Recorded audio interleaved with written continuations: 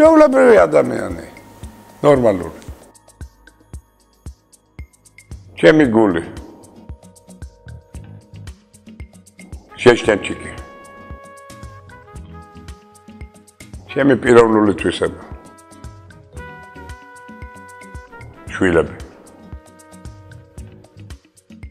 ღმერთი. ის წარსული და მენატრება წარსული ხალხი ამ ქვეყნიდან. სავანე. ვინა ვარ მე? მაგ ისა კითხვას პასუხი არ გააჩნია. ვერავინ ვერ იტყვის იმას, რომ ვერ იქნებოდა ის ან ეს. მაგ კითხვას პასუხი არ გააჩნია. ყოველთვის ვერ იდები, რომ ვინმეს კითხვა დაუსვა. ღმერთმა თუ არ გიკარნახა ვერაფერს დაწეს. აი როცა რაინდები იყვენ რა. როცა სხვებია ბედნიერი. სიტყვა. უნდა იყო მგელი ამ მგლების ქვეყანაში. მამოძრავებელი ძალა. ოჯახი ყოველთვის. არა მოცარტი. ჩემი მეზობელი თამარა დამესეზღვა. არა ის გაცობის ხოში არა, მაგრამ იქეთ გამიცნო. დაჯი არ ამბებული ხარ 50 ლარით დარღვევისთვის საგზაო მოძრაობის. პიაცა. არ დასვენება. აღარც მახსოვს არ როდესაც. ვარ ძალიან ანთებული კაცი რა, ძალიან ისეთი რომ არ უნდა იყოს ეგეთი ადამიანი, უცბად ფეთქდები. ჩემი თბილისი. თითქმის ყოველ დღე გაბრაზებული ვარ, იმიტომ რომ ცხოვრობთ ქვეყანაში, სადაც სიმართლე დადრგუნულია. ოდო მაგას ვიძახი, მთელი ცხოვრება გაბრაზებული ვარ, იმიტომ რომ ჯერ ვერ ვიცხოვრე ნორმალურ ქვეყანაში. ყველა დროში მხოლოდ მედროვეების ქვეყანაში ვცხოვრობთ. ტყუილი ჩემ ცხოვრებაში საქმეში არ მithქვია, მაგრამ ისე სუიტყვილები ზვაკაცებდა, შაყირო, ის მოხდა ეს, ისე ჩემ ცხოვრებაში საქმეში ტყუილი არ მithქვია. მინდა ბედნიერი ვნახო ჩემი სამშობლო და ვიცი რომ ვერ ვნახავ ისე მოვკვდები. არაკაცული საქციელი. მე ესეთ ტიპი ვარ, რომ ისეთ თქმაც მინდოდა ყოველთვის ვიძახი პირდაპირ, ისე რომ არაფერი არ დამჩენია უთქმელი. ჭირივით მეძღება ტელეფონი და ნახევარწამიანი ლაპარაკები მაქვს. გამარჯობა, ხო, როგორ ახარ და მკიდებ. ერთი ქალი შემხვდა და მითხრა, იცით მე თქვენი Facebook-ის მეგობარი ვარ. მე ვთქვი, ჩემ ცხოვრებაში არც კი ჩამიხედია ნოუთბუქი მაქვს, მაგრამ არ ჩამიხედია რის მეგობარი ხარ, რა მეგობარი ხარ. მე მეგობარი მსამს, ჩემი მეგობარი ნაღდი და არა Facebook-ის ვიღაცა ჯღაპლია მეგობრები. რო გითხრა რომ ან ერთზე და ან მეორეზე გვიჟები, თქვილს გეტყვი. არც ერთი არ მაინტერესებს. გააჩნია სად მივდივარ. თუ მივდივარ ოპერაში, თეატრში, კლასიკური სტილი მიყვარს. ყოველდღიურ ცხოვრებაში რა თქმა უნდა სპორტული. მხოლოდ ერთი რამე რა. რომ ღმერთო ხო არსებობ ვიცი და რატოა ყოველთვის გაფეთიშებული ნაძირალა ხალხი და აი ესეთი სულერად ამაღლებული ხალხიც ყოველთვის დაჩაგული. აი ამ მოუწევს მთელი ჩემი ცხოვრება მაგაზე ვფიქრობ. წიგნი პირველად წავიკითხე ალექსანდრე კავაბეგის წიგნი. ვერ გიპასუხა, იმიტომ მთელი ჩემი ცხოვრება სისულელებს ვაკეთებ. აი ამაშია საქმე, რომ იმდენ სისულელებს ვაკეთებ, რომ ვერ გამოვარჩევ რა. ეს შეუძლია ნორმალურმა კაცმა გიპასუხოს ამაზე და არანორმალურს ეკითხები. მთელი ჩემი ცხოვრება სისულელებს ვაკეთებ. იცით რა, აი ძალიან მიყვარს არის ესეთი ფილმი „Однажды в Америке“, ერთხელ ამერიკაში. აი იქ რომ მუსიკა ის ყველაფერთან ასოცირდება ამ ქვეყანაზე. ამოჩენებული ფრაზა არა მაქვს. ძალიან ბევრი მაქვს რა ისეთი რაც მინდოდა და ვერ ავიხსენე. მათემატიკა. მიყვარდეს სამყარო.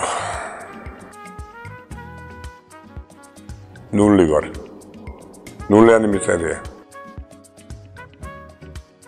ფრანგულ მუსიკას, იტალიურ მუსიკას და კლასიკურ მუსიკას დიდი ადგილი უჭერია ჩემს ცხოვრებაში. ამჯერად პოლიტიკოსების.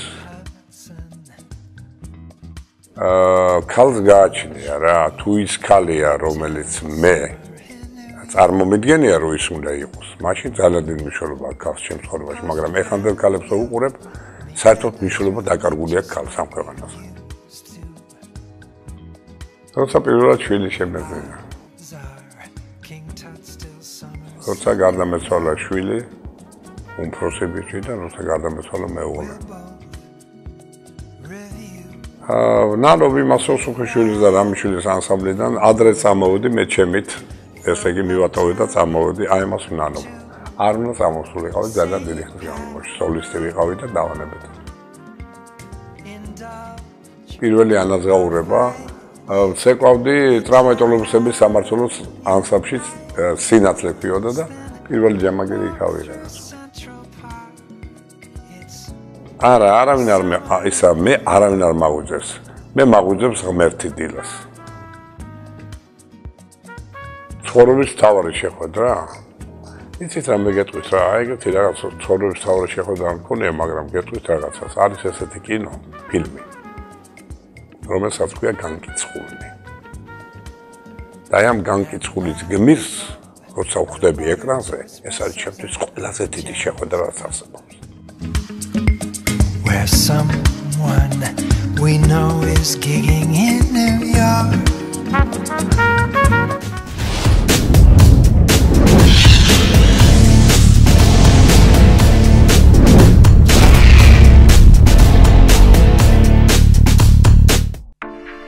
გთავაზობთ ბელორუსიაში წარმოებულ ეკოლოგიურად სუფთა ევროპული დონის ავეჯს. კლასიკური და თანამედროვე სტილის შერწყმა ქმნის დიზაინს, რომლის განსაკუთრებული და ორიგინალური ფორმები სრულ კომფორტს უქმნის მომხმარებელს, რათა სრულად შეიგრძნოს რბილი ავეჯის სილიკონის პენოპოლეურიტანით დამზადებული ღრუბლის სირბილე. ყუდრო ოჯახური გარემოსთვის მუხისა და კარელიის იშვიათი ჯიშის არყის ხისგან დამზადებული ევროპული დიზაინის ავეჯი თქვენი ინტერიერისთვის. გრაციოზულობისა და ელეგანტურობის კანონზომიერება.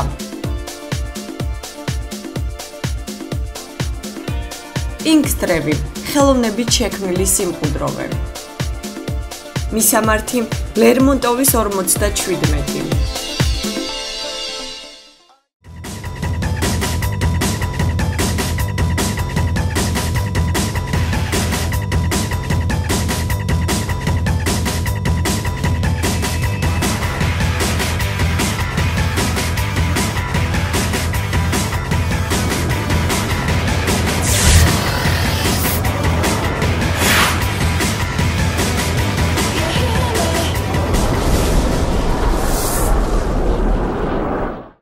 თქვენ ეწევით და ვერ ამჩნევთ, როგორ უახლოვდებით საფრთხეებს.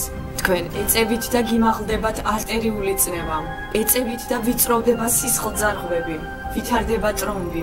თქვენ ეწევით და ამით ინფარქტის მიღების რისკებს ორჯერ ზრდით. გაუფრთხილდით საკუთარ თავს, ნუ მოწევთ სიგარეტს.